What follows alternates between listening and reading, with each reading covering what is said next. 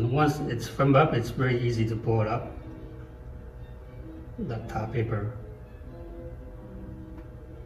Okay, like that. On the top paper, it's you can search online. It's like number 30, the thickest one. Number 30 top paper. And it's very inexpensive. You can buy it from Home Depot.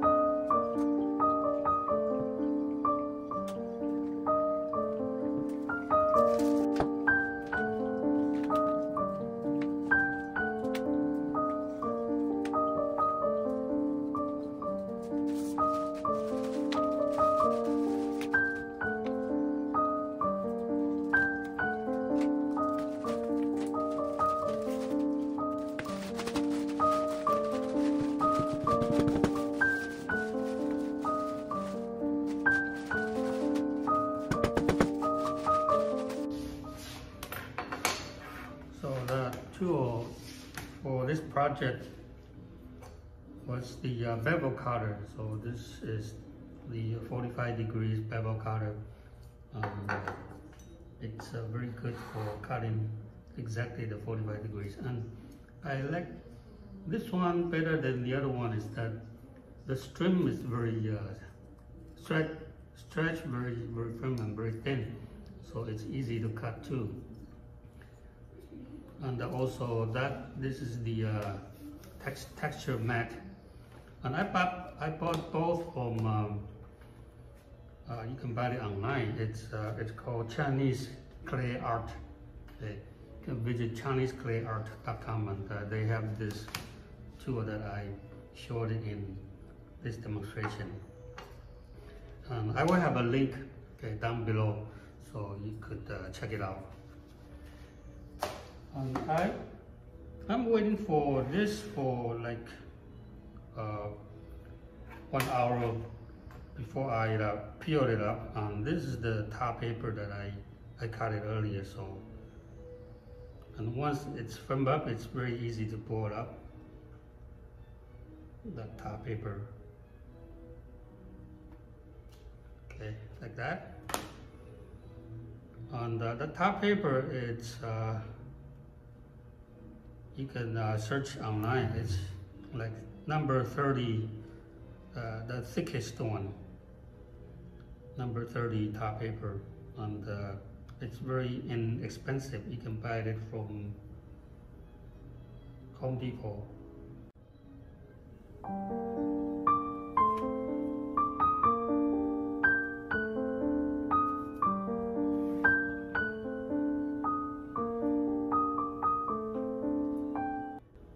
This is still a little bit wet. You can then wait till it firms up a little bit further.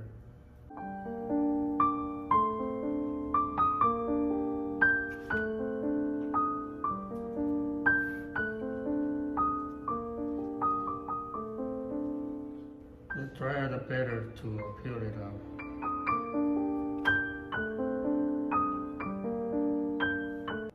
And then the corner here, you could use a paper towel or the chamois to smooth it out, the corner.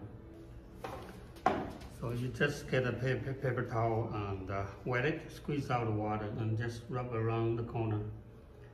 It's easy to take care of it.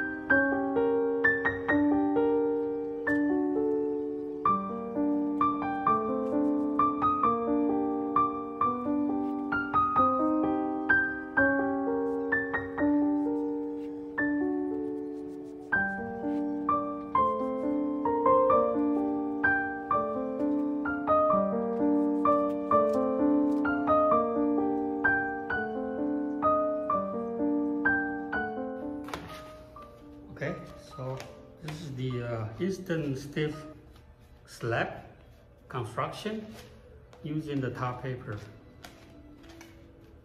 And the key is that the tar paper is waterproof, so water resist, and your form stays firm. And then when you are construction, and you have something to hold on. Also, you want to make sure that your size is exactly the same size. Okay, hope this demonstration helped, and see you next time.